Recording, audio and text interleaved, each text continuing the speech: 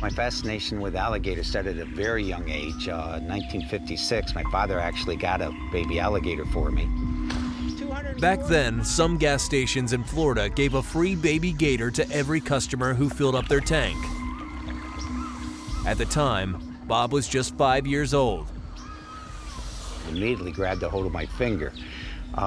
So I've just been in love with him ever since. He's got 80 teeth in there, 40 on the top, 40 on the bottom. Now anything falling inside of his mouth, they react by instinct and reflex, will cause him to close his mouth. Even a little grain of sand will cause him to slam his jaw shut. Bob's been performing shows with alligators for 43 years. He knows it's a risky business. You always stand a chance on getting bit.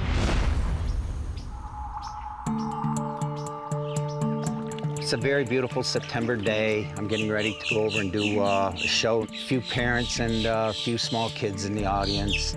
An audience member is videotaping the show. My mind's not quite where it should be. You really shouldn't be messing with alligators unless you really are thinking clearly. I was moving a little bit too slow. My arms were back a little farther than they should have been.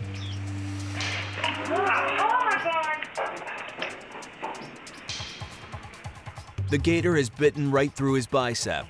Bob's in agony, but he has to keep the animal from twisting away to avoid an even more serious injury. The alligator has a bite force of over 2,000 pounds per square inch. If he'd swung his head to the right, it would have ripped the whole muscle off. Every now and then, the alligator will just clench his jaws tighter. I grip my teeth, and every now and then he clenches a little harder. I'm looking at the kids in there, and I think of my granddaughter and how traumatic it would be if she was to see something like this. So I'm trying to make it just seem like there's no danger. Okay, let's try this. Bob's been trapped for nearly 3 excruciating minutes. His only hope is that his assistant can force open the gator's jaws. Okay. Should I go get somebody?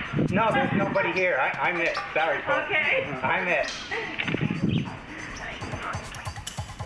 If the gator doesn't relax its grip, it could rip Bob's arm apart. Not yet. Just wait till you look up a little more.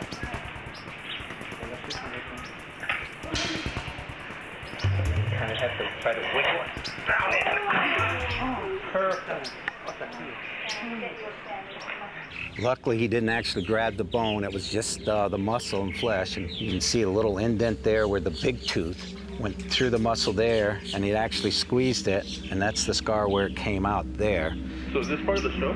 This is all part of the show. As I look at it now, mentally, I just wasn't ready to start yet. I need to remind myself that it's all right to have somebody else take over for a day.